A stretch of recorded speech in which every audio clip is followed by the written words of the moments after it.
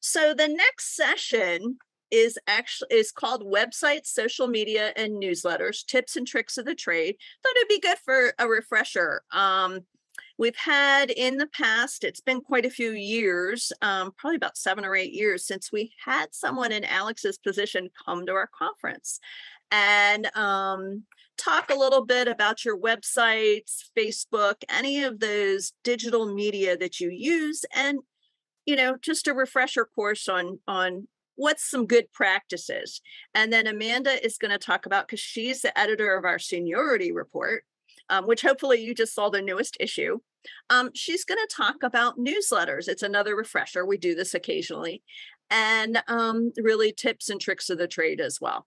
So I want to introduce Alex King. He's the director of digital strategy for B'nai B'rith International. And a fun tip or fact about Alex, actually there's two, because his mother serves on the board at Queen's B'nai B'rith. And also Alex started the week before the pandemic started. With all the shutdowns. So he learned quickly his job was very important to B'nai B'rith International. So we'll go ahead and start with Alex and take it away, Alex. Thank you, Janelle. I really appreciate it. I did indeed start the week before COVID, so things really did change for me quite quickly.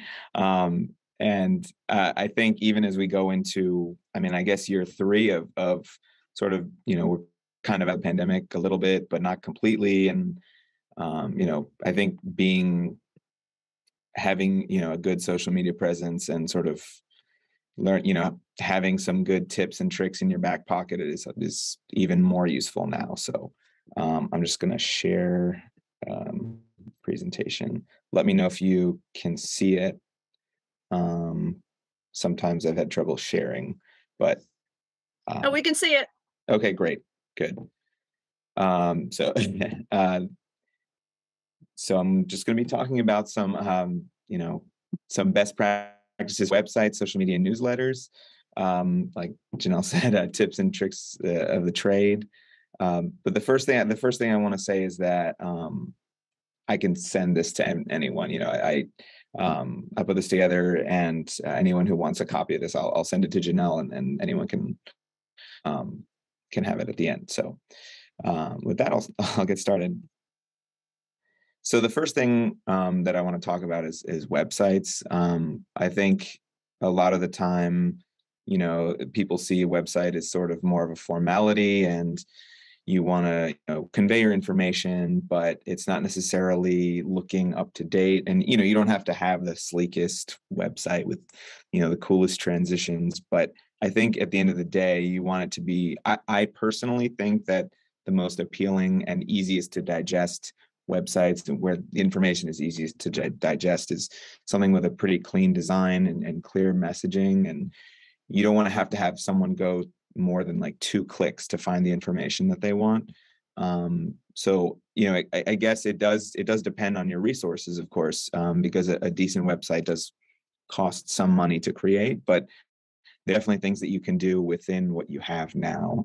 And I think that's kind of where we can start off. And, then I guess you can sort of, depending where you are, depending what your resources are, kind of go from there. Now, like I said, navigation is key. 2 clicks, maybe 3, and you want to be where you want to go. For example, if a resident wants to, a prospective resident wants to apply or call or have some information, it should be, phone number and email should be at the footer.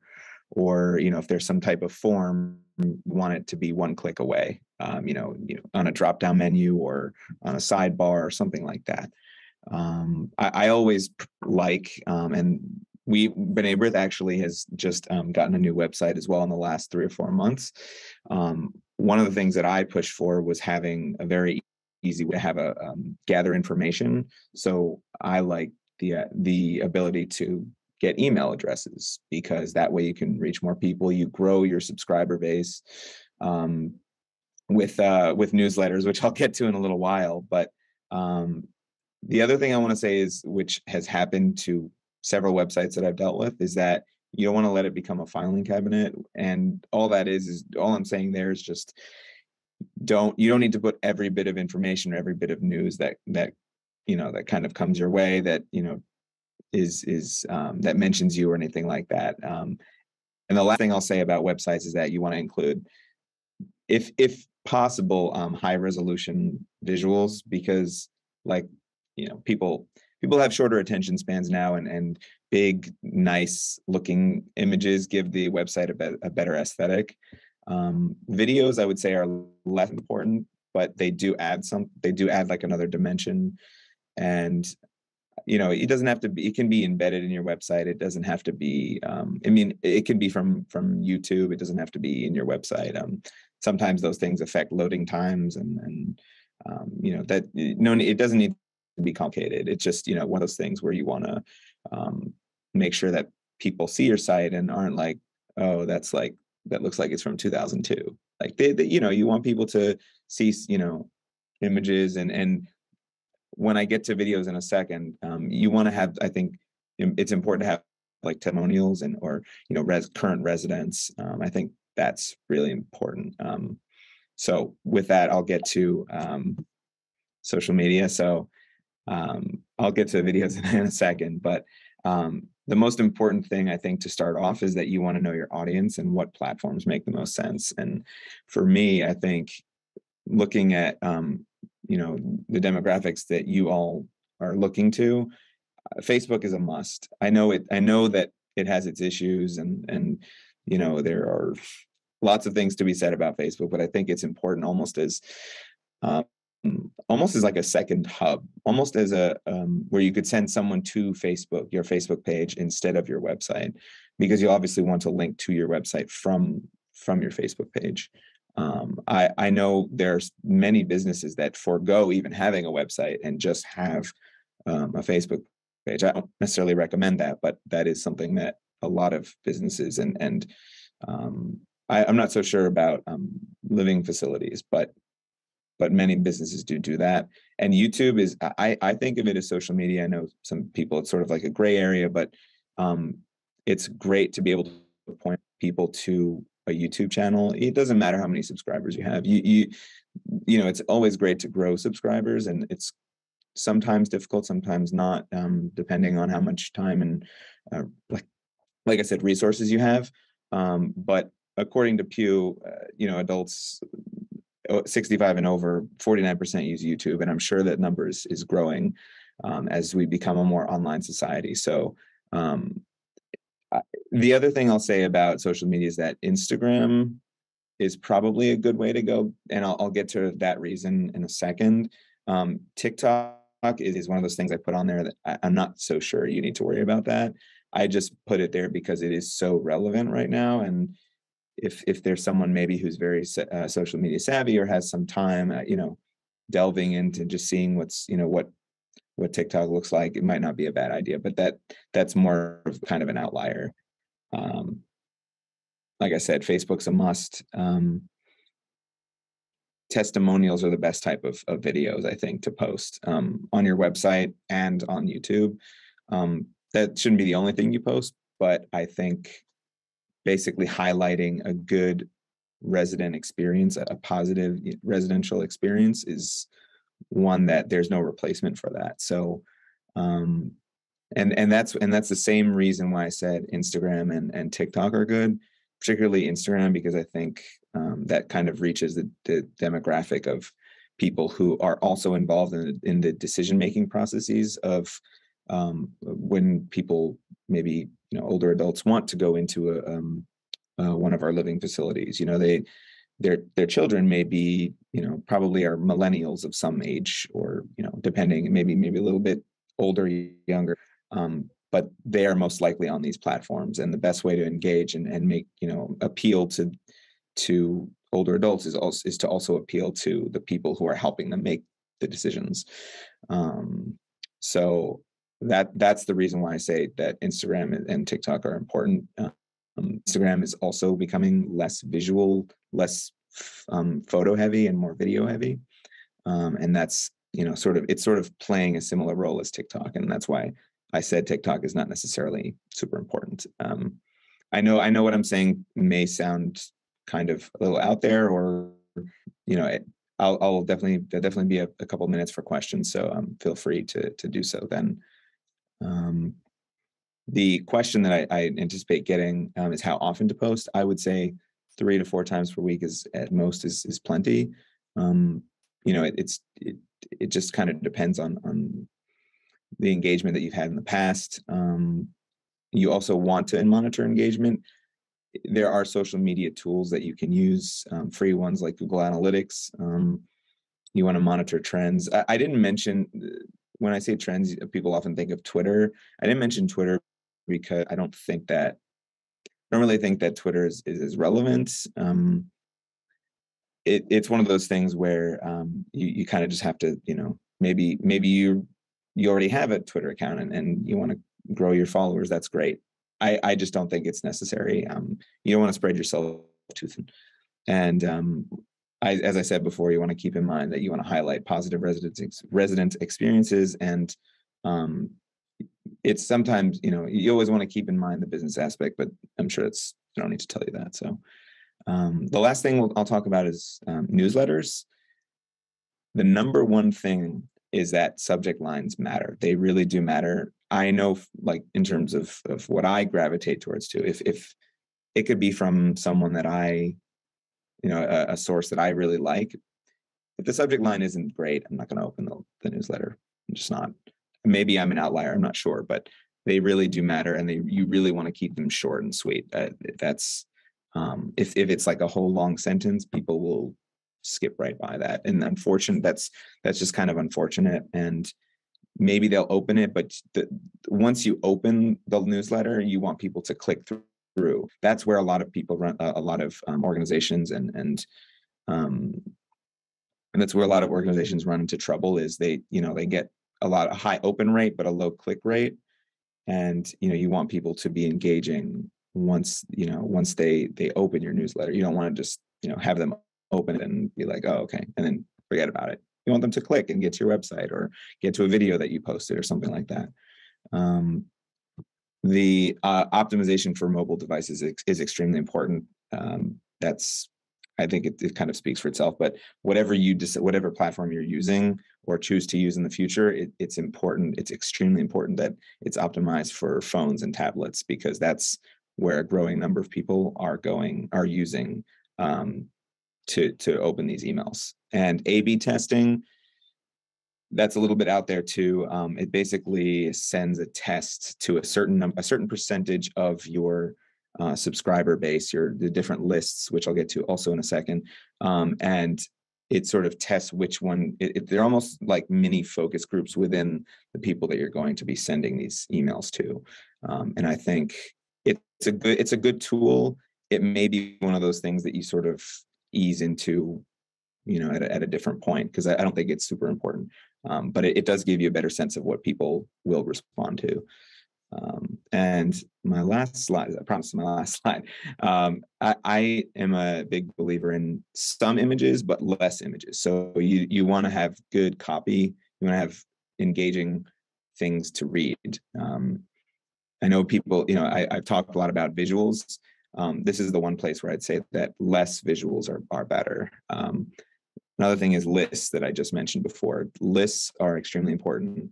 Because because you want to make sure you're sending them based on what the content is. An event's happening, there may be specific lists that you have for those types of things. News, another one. And you kind of it just depends on your subscriber base and what you've done in the past, and you can sort of create these lists on as you're going along, and add people based on what they're interested in, what they've clicked on, or things like that. And you want to watch your frequency with how many times you send people. I would not do more than once a week, but it also depends on what you're doing. So if it's different lists and there's not a lot of overlap, it's probably fine to send more than that. But 2 in a week is I think plenty. And the other thing I'll say, which is also not something that I'm a huge fan of, but that I have done before and has, I think, worked somewhat well is putting subscribers' names in the subject line. It's, again, you can kind of take it or leave it. However, I do think it is a good way to sometimes use it sparingly. Use sparingly, I think, is a good way to grab people's attention. So with that, I will take any questions.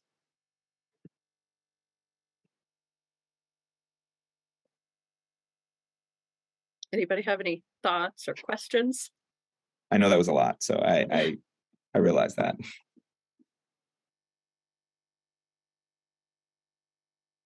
In the chat, we want our residents to have access to our newsletters via email. How can we set that up? That's a good question. I think at some point, maybe you had collected that information. Maybe they don't have an email. That's might make it a little bit more difficult. The thing I would say to that is maybe there is a way to, maybe they have other relatives who, I don't know what, I don't know the protocols right now with COVID and stuff and assorted other things that are going around. But, getting in contact with family members is a good way to make sure that residents at least have a good chance of seeing your newsletter. You can always, it's a little old fashioned, I think, but you can print it out and maybe like slip it under people's doors. I don't know the etiquette, and maybe that's not good etiquette. I'm not sure. But I think there are different ways you can kind of get. And if you don't have people's email addresses already, of residents, and they do, I think it's a fair thing. Maybe when there's some type of, some type of event, you can have like a sign up sheet, like some, and someone stationed, with a list and try to collect emails that way. I'm not really 100% sure what best practices are in that scenario. We have another chat. And what we're actually going to have a second part of this session on newsletters. But again, I think the most important thing to keep in mind, there is issues with potentially fair housing. Management just needs to be involved with the newsletters just to make sure that there's nothing that could be a fair housing violation or some other something that wouldn't be good with HUD. So I would not put out a newsletter without collaborating with at least management having a review of it. And that would go the same if the residents choose to do their own newsletter as well. Although I think it should, again, a collaboration. And do all the developments have newsletters? I think most do. Is there anybody that doesn't have a newsletter?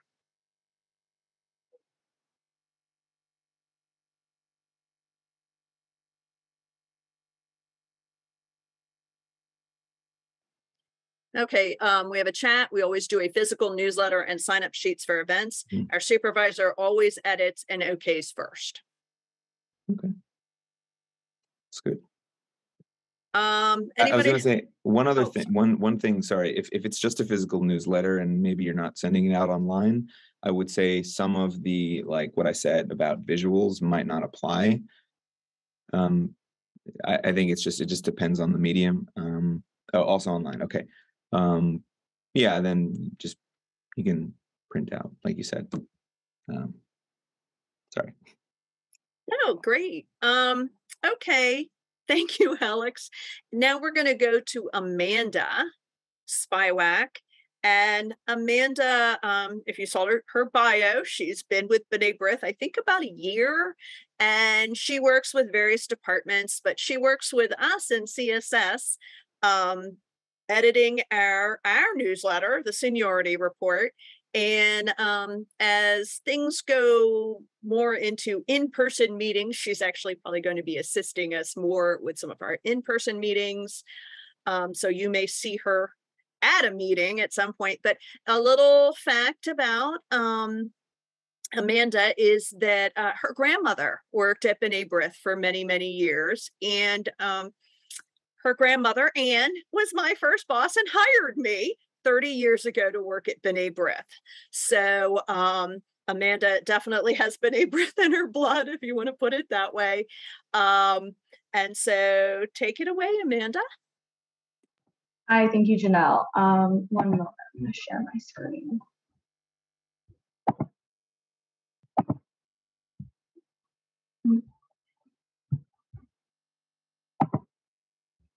Can everyone see it?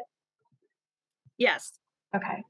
Thank you. I am the administrative associate at B'nai B'rith. I do editing for the Snewer Report, and I also am the deputy editor for B'nai B'rith magazine. So hopefully I'm pretty well versed to give this presentation today, but let's make a newsletter.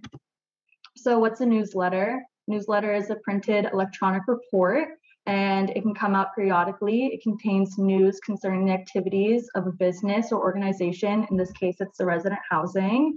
And it's sent out to members, customers, employees, and anyone else who's interested in what's going on in the local community.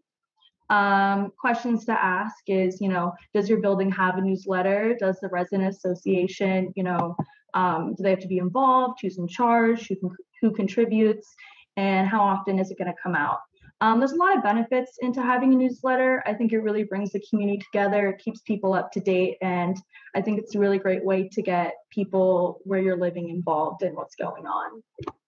So there's some methods to putting together a newsletter. And if management already has a newsletter, are residents able to have leadership? Can they have a crucial role, or can they just contribute? If residents or the resident association wants to make a newsletter, is there a process for it to be approved? And what's the management's role? I don't exactly know the protocols for each and every building. So if you're interested, I would check with your leadership on what steps you would have to take to do that. So let's start going over the basics. So we're going to be focusing on audience, purpose, frequency, choosing topics, proofreading, content, and roles that are in a newsletter. So audience, purpose, and frequency. Your audience are who you're writing for. In this case, it would probably be the residents, the staff, anyone that's involved in your local community.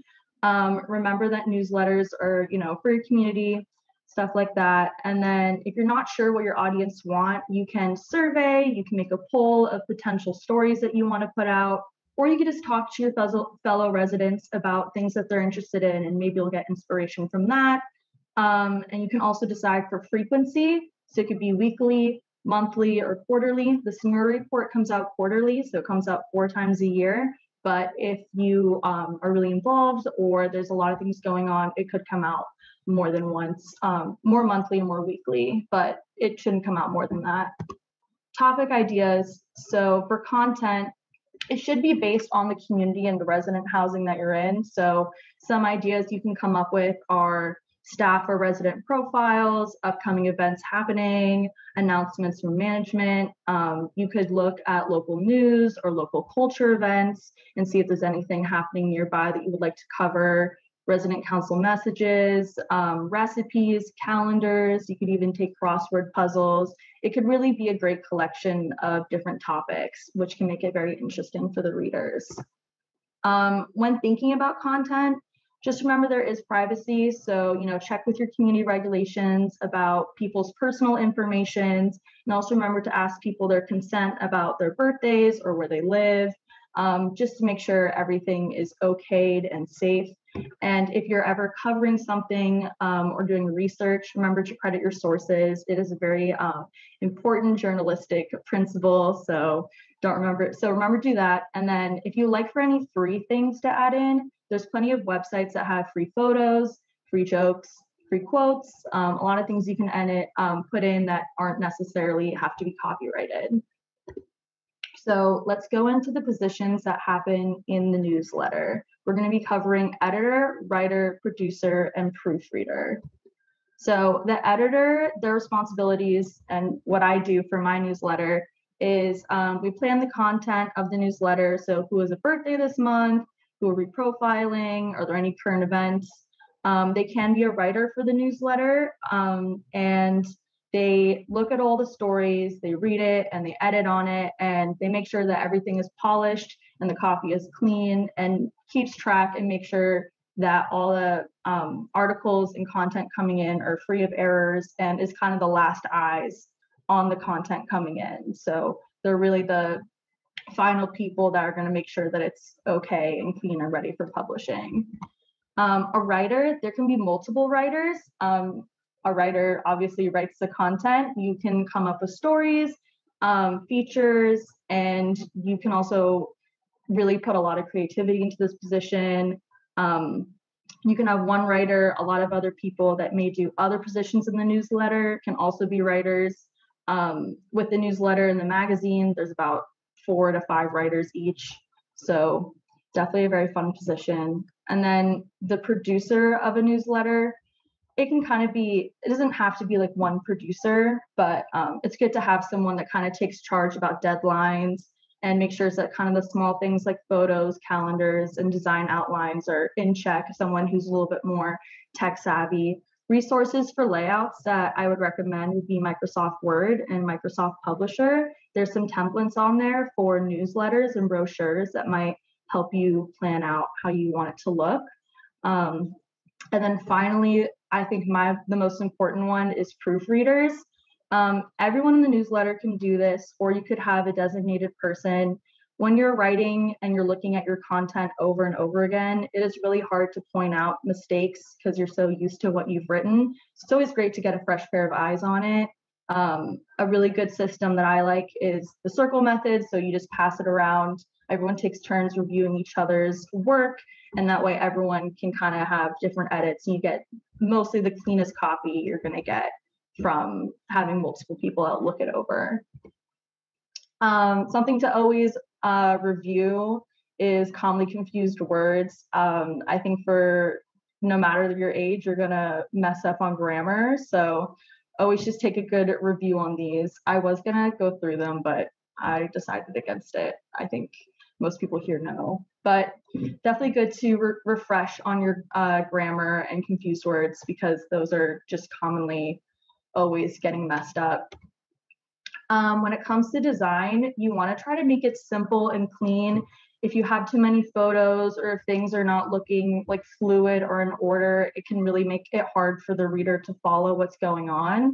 An example, if you're curious, could be the seniority report, for example. If you want to see how things are designed, you might want to only use 3 fonts when writing. So you want to have your headline, a body for text, and then you might want to use bolded or italics for special things, or like if you're using a title, something like that. And then moving on, distribution. So I know we were talking about this earlier with the questions. So for printed, I think there's multiple different options, especially within the housing residence, because you have access to your audience firsthand. So you could print or make a hard copy, you can mail it out to each resident, hand it out, or even set up a stand for people to grab it casually in a lobby. Online, I would recommend turning it into a PDF. You can ask for people that want to be subscribed for their emails, or even advertise it on Facebook if you have a Facebook group and have the link that way. So those are some really easy ways to distribute the newsletter. And in conclusion, so that's kind of all it is for me and the basics of a newsletter. So sign up to receive the seniority report. It'll be my last push for that. But if you would like to email me at aspiwak@benabritz.org, if you make a newsletter, I would love to read it. And if you have any questions or want any help, like, feel free to reach out to me. The question I have is that with a newsletter, do you find it potentially creating more problems with the families of residents rather than the residents, because their increased focus on things that you're putting out there as far as it's concerned? Anybody have something they want to say about that? I don't personally write for a housing newsletter, so if someone has experience with that, I would love to hear from them. So does anyone that does the newsletter for your property have issues with anything you've put in there that, oh, yeah, somebody said, what was the question? Okay, so the question was, with your building newsletter, has it opened up complaints maybe with something you've put in there from maybe family members, if they see it, or residents even? Or is everybody, their newsletters are well received? I think something really important is to remember when covering people or having something related to, your newsletter that has your housing. It's about your residency. Just check with management, and it's always good to have, extra opinions if something is okay and something may seem inappropriate, because people do have different opinions. And I think the more people that you have reviewing it, the more you'll be able to have those discussions. Right. So I don't know if it's the same way all around, but our service coordinator pretty much does the newsletter, and it's brought nothing but positive things. I mean, even family who looks at it, they look positively at the Covenant House because the newsletter says so much and is so well done. And we just had a few people put in chat that they have been requested not to put birthdays in actually by the residents. And I think Amanda covered that too, that, before you put things like that in, you do need to check with the residents. I know some buildings have a policy that they don't put birthdays on there. They just say if it's their birthday month. A lot of people are saying their residents look forward to the newsletter. Let's see. Our newsletter is done cooperatively with marketing and service coordinator if you have marketing. Let's see. Jesse mentioned that with their building, the residents complained there were too many newsletters. They were receiving way too many, so they cut it down and they just do it monthly. And I think most buildings, that's what you do, is monthly newsletters. And generally it has, might have something from management, might have something from the service coordinators, has the calendar for the month. And Peggy from the Bronx, she's the service coordinator there, said the residents look forward to the newsletters, and she checks with management if she's going to add something new. So something I know a few buildings have done in the past, I haven't seen as many newsletters because I think a lot of them are just emailed now or just handed out in the building and not mailed. Having a residence corner, allowing them maybe to submit something to the newsletter as well, might be a way to get them engaged. But then again, you do need to, review anything that goes in the newsletter. And we had one comment about topics. You can, anything informational, and even if it's about religion, this month we're celebrating Passover, we're celebrating Easter, that's okay. But you do want to avoid getting too religious about it. And I think that if that makes sense, it's more informational if you want to put in things like that, and it's perfectly fine. So again, management should be reviewing anything, and usually they have a policy, even if it's a flyer that the Residents Association puts out, it should be reviewed by management because they are well versed in fair housing and how some of these things can be perceived. I have not seen a newsletter that in any time that had anything that was really controversial because management's involved with it. Okay, so we have a comment. Some residents complain that a text box background is too dark sometimes. It makes it difficult to read. So periodically, just if you print it out, there may be things that if you're having a little trouble reading, people with some vision issues certainly may have trouble reading. And along with that, I'm using different fonts like curly fonts or very fancy Gothic fonts. You can't read them, or different colored ink. So, kind of sticking to basics. Yeah. And I know people that, there's plenty of people that maybe have lower vision than they used to, macular degeneration, a lot of things like that can make it difficult to read. So larger fonts, I know with the Resident Leadership Retreat, we have revised it a lot to try to make sure everything's in an easy to read, larger font. It just makes it so much easier. A tip that I would recommend is if you're using a dark background, use then like a white text. And if you're using dark text, use a white background. So that way the text is very legible to read. And also, if you're using a lot of dark backgrounds, if you're copying it, it actually takes more ink to print that out too. It'll probably take longer. Does anybody have, we're running a little late. Does anybody have any other questions or suggestions, comments? Okay, so let's see. We also have a management section where the property manager has a say or adds a section of the lease to remind residents of any violations, et cetera. As well as our maintenance department has a section. And I think I've seen a few newsletters that have maintenance making some comments. If there's something going on, people are putting the wrong trash or the wrong things in recycling, a lot of things like that. It's informational, and it's a great way to get people to pay attention instead of just telling them to the wider audience. So I think this will be an upcoming topic. Maybe we'll explore more in some of our in-person meetings where we'll have more time. So with that, I want to thank Amanda and Alex for taking time out of their work days to be with us today. And thank you all. Have a great rest of the day. And again, clearly this is a topic that we're going to expand on and have more discussions because it's very timely and obviously a good topic. Okay, thank you.